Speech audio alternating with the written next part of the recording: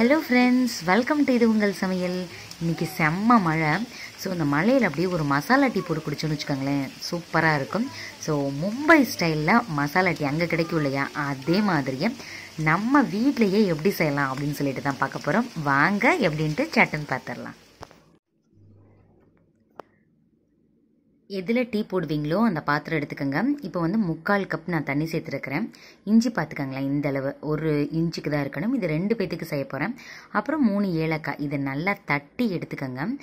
அப்புறம் ஒரு 2 லவங்கம், கொஞ்சமாக பட்டை ஃபஸ்ட்டே போட்டுட்டேன், கொஞ்சம் பட்டை, அப்புறம் 3 மிளகு, இவ்வளோதாங்க. அப்புறம் நீங்கள் எந்த டீ தூள் பயன்படுத்துவீங்களோ அந்த இது எடுத்துக்கோங்க. இதில் பார்த்தீங்கன்னா 2 டேபிள் ஸ்பூன் எடுத்துக்கோங்க.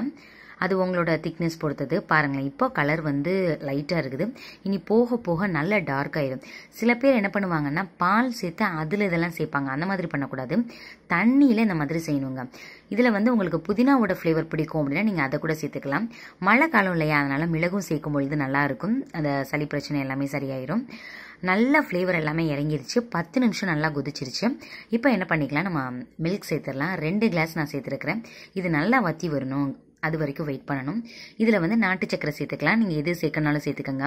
கருப்பட்டி சேர்க்கணும் அப்படின்னா லாஸ்ட் இதை உடஞ்சிடாத மாதிரி கொஞ்சம் ஆறுனதுக்கப்புறம் ஏற்கனவே காய்ச்சி வச்சுருந்தீங்கன்னா அப்போ மிக்ஸ் பண்ணிக்கலாம். ஜீனியும் சேர்த்துக்கலாம். ஆனால் முடிஞ்ச வரைக்கும் ஒயிட் சுகர் அவாய்ட் பண்ணிடுங்க. இது நல்லா கொதிச்சு வரணும். பாருங்களேன், கலர் முதல்ல இந்த மாதிரி தான் இருக்கும். இது நல்லா கொதிச்சு வரணும், அது வரைக்கும் நீங்கள் வெயிட் பண்ணுங்கள். இந்த மாதிரி ஒரு கரண்டியை வச்சு அப்பப்போ மிக்ஸ் பண்ணி விட்டுட்டே இருங்க. சில பேர் என்ன பண்ணுவாங்க, பொங்கி வரவுமே இதை ஆஃப் பண்ணிடுவாங்க. அந்த மாதிரி பண்ணக்கூடாது. நல்லா மீடியம் ஃப்ளேமில் வச்சு மேலே வர பொங்கி வர இதை நம்ம மிக்ஸ் பண்ணி விட்டுட்டே இருக்கணும். அப்போ தான் கலர் நல்லா சேஞ்ச் ஆகும்.